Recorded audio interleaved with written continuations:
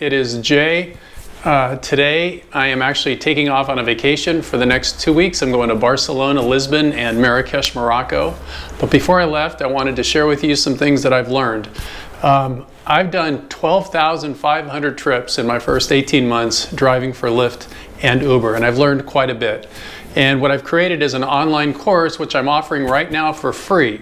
So click on the link, there's going to be a link, and it'll take you right there. You just put in your email address and then you can go through the course. And all I ask, because I'm offering it for free just for people who are visiting my YouTube channel, is write some comments. All right, tell me what you like. Give me some feedback, something that I can use to promote my course in the future. But for right now, it's free. Let me take a few minutes here and I'll show you exactly what's in the course. Awesome. So this is, when you click on the link, it's going to take you to here, Rideshare Driver Masters course. All you need to do is click here, enroll in course, put in your email address, the price is free currently, and give it a spin. So I broke it into 4 different sections. Section 1, the basics of rideshare driving. So this goes into how much you can make, develop the temperament of a peaceful monk. Made a video on what a typical day looks like. In total, there's 40 videos in this course. Each one of these is a video. Okay, what to offer, what gifts to offer passengers. Second section is all about cars. Selecting a car, the insurance, the requirements, how to set your car up, why I recommend driving during the day, not during the night, and a really cool video on going through a car wash. Now, a lot of you will be very interested in section number 3, which is all about driving tips to maximize revenue. I did a few live driving videos, so I did like 3 different examples of how you work with both apps at the same time, what apps I have on.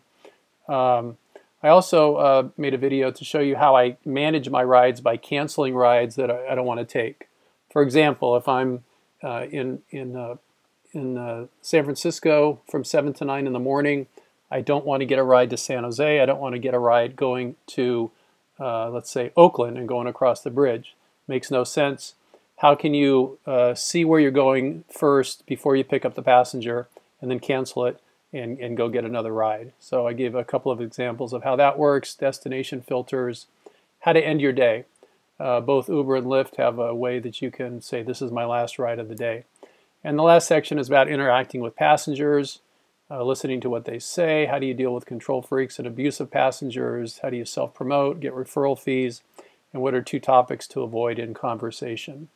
So yeah, please go for it, check it out, and let me know what you think. Awesome. So again, go ahead and click right here, and yeah, go give it a spin. You can pick any one you want, any of those little lectures that you want to go take a look at, watch the video, and then please leave a comment. Leave a comment. Tell me you love it. Tell me you like it. Tell me what you love and like about it.